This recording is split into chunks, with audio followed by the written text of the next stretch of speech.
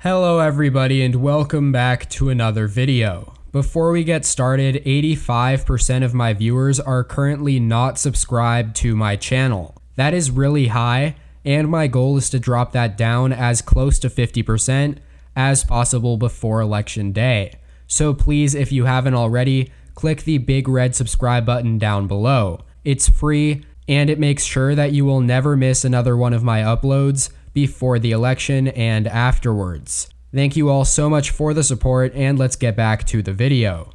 We're getting to a point now in this election where over 60 million ballots have already been cast, and the only chance President Trump has of winning this race is if there is some major error in both national and state polls.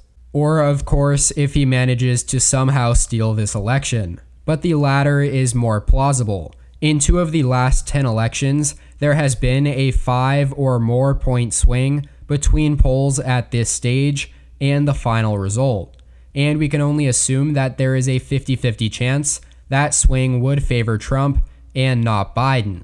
So historically and statistically speaking, there is a 2 in 20 or 10% chance that Trump gets back in it and has a chance at re-election. Currently, 538 gives him a 13% chance at winning the race, but that is in large part because their forecast uses data from elections dating way back when errors in polling were a lot more common. Having said that though, there is not much of a difference between 10 and 13%, and throw in the fact that over a third of the electorate has already voted, and you're probably looking at an even lower probability.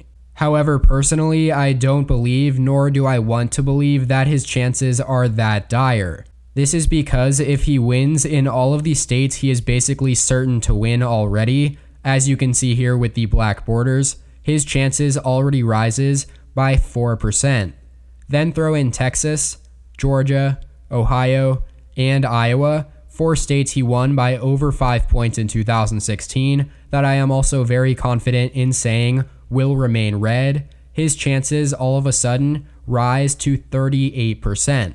For reference, that is 8 points higher than his chances were of winning going into election night in 2016, according to the same model. That being said, if Joe Biden were to win all of these states he is expected to win by the same margins as Trump states or above, Trump's chances slide all the way back down to 19%.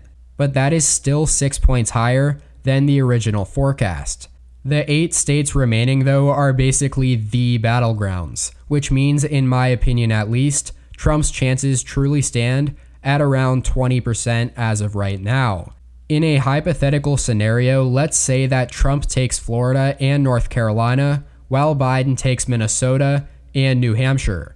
It is looking likelier and likelier based on early voting and polling data that this scenario will occur, but Trump's chances are still below 30%.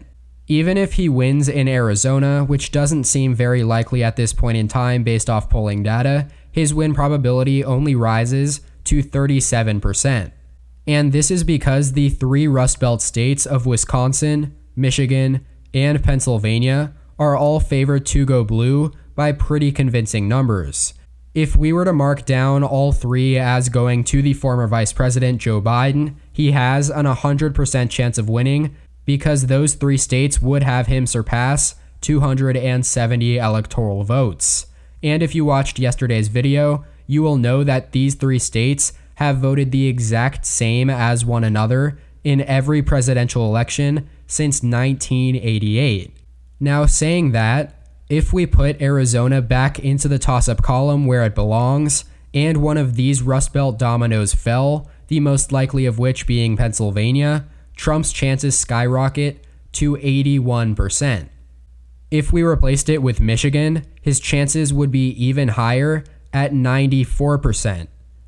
And if it were Wisconsin, they would be at their lowest, but still at a pretty high 70%. So ultimately, if President Trump holds on to the states of Florida and North Carolina as expected, Biden better hope that he does not falter anywhere in the Rust Belt, because if he does, we could witness a very similar Democratic meltdown as 2016. That does it for today's video though. I hope you all enjoyed. If you did, please make sure to like it down below and subscribe to the channel if you haven't already. Thank you all so much for watching, and as always, tune in next time. EP out.